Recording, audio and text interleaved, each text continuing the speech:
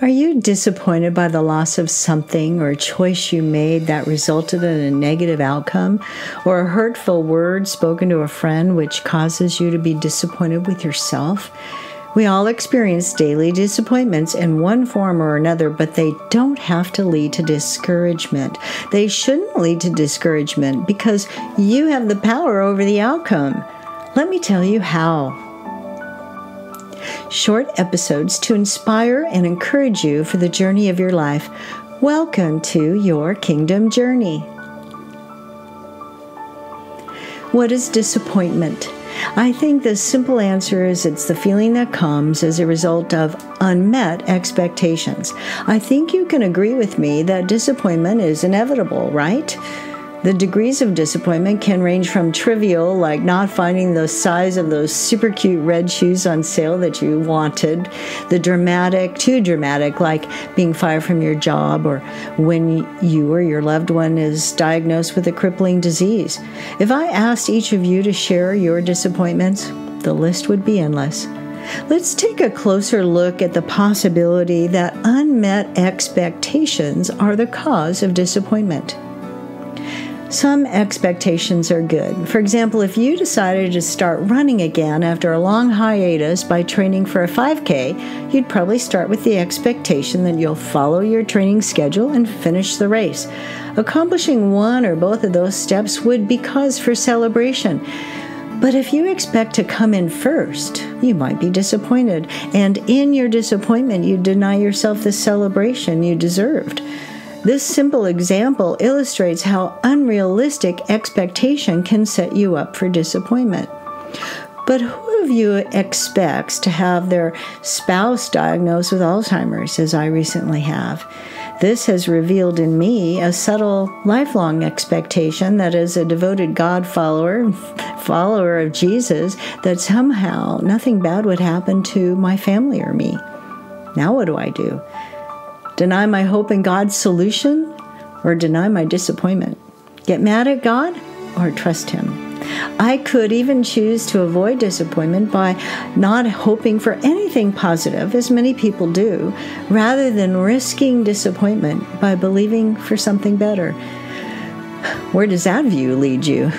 Well, nowhere really, because it will steal your motivation and your willingness to step into the unknown when God asks you to follow Him.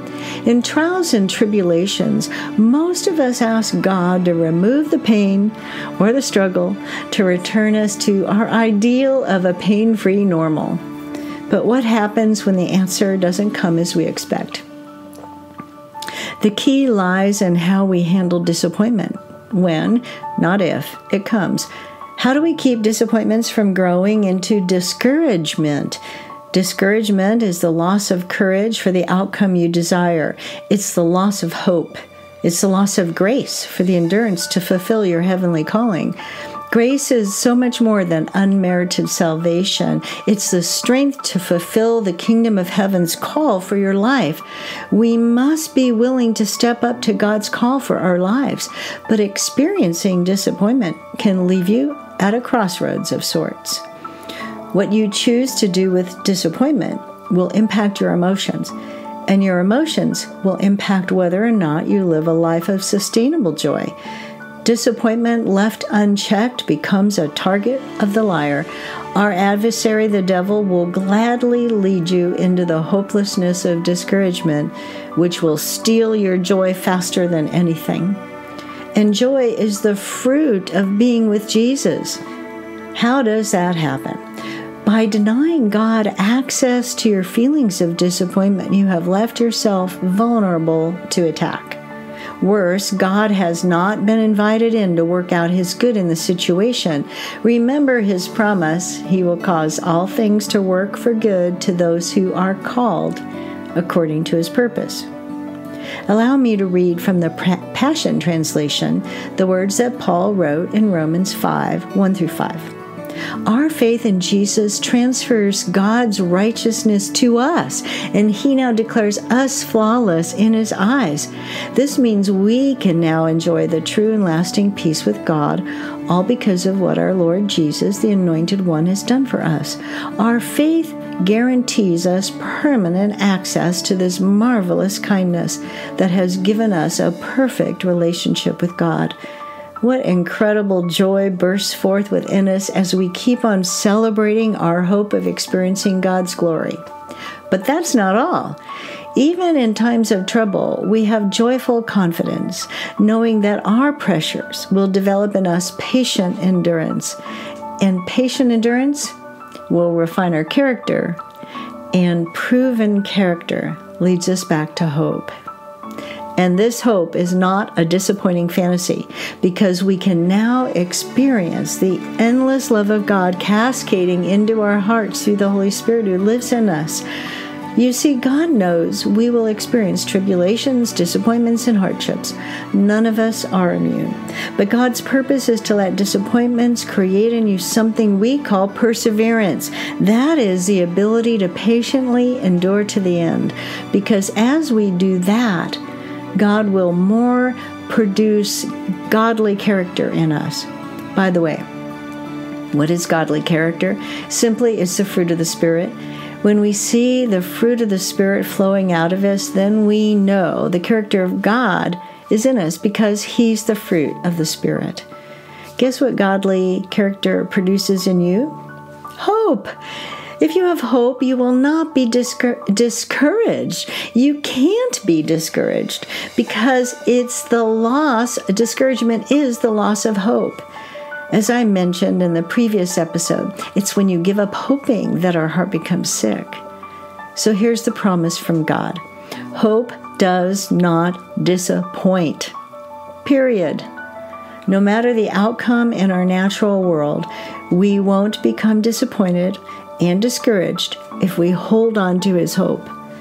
Repeating what Paul said in Romans 5, and this hope is not a disappointing fantasy because we can now experience the endless love of God cascading into our hearts through the Holy Spirit who lives in us. Yet, I know many believing, faith-filled, lovely Christians who have become discouraged. It's almost always because they've placed their hope in an outcome of their desire. It's as though they've written a script for God to prove His love for them by defining exactly what's acceptable and what the outcome should be. Then anything shy of that produces discouragement. How do you align your expectations with God's? Simple. Stop writing a script for Him to fulfill. Instead, let God's outcome be your hope. Let Him use your trial or disappointment to produce enduring patience as you joyfully wait for God's expectation of good. As you do this, you will grow in His character. You will see the fruit of His very own Spirit manifest more completely in your life. You will be able to step in and embrace His hope that will never disappoint you like your own script of unfulfilled expectations. So choose to hope in God's expectations, and you will never be disappointed. Until next time, may the God of hope fill you with encouragement as you wait with eager expectations for His divine good in your life. I bless you in Jesus' name.